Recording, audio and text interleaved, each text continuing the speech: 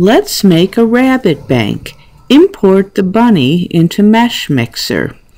It's hollow, so go to Edit and click Make Solid. Then click Accept. If you put the plane cut tool on it, you can see that the bunny is indeed solid now. So undo.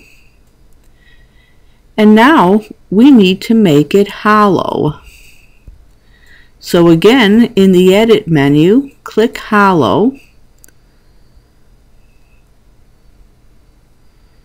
And that's the default width, and we need to adjust that. So move this slider to the left. Click Accept. And now if we run the transparency shader on it, you can see that it's more suitable to be a bank. It is more hollow.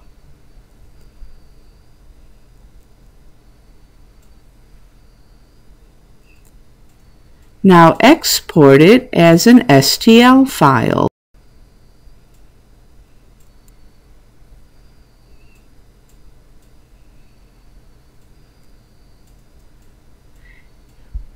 Now we'll import that file into Design. Insert,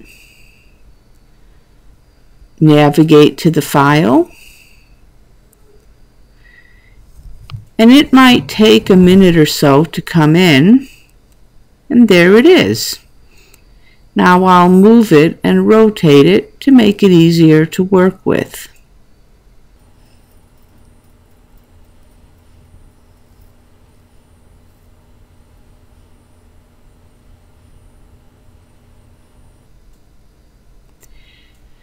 Now I need to cut a slit in the top to put coins in. So I'm going to cruise a cube into the work canvas and then adjust it to the size of a money slit.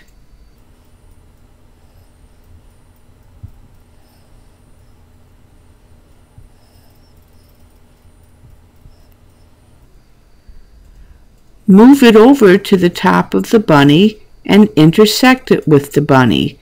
Put this on orthographic to make it easier to do.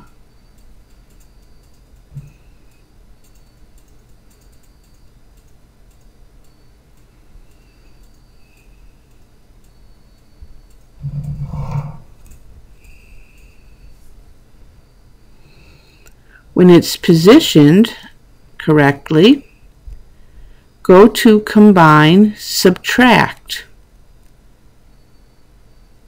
For target, click on the bunny. For source, click on the box, click on the workspace, click OK.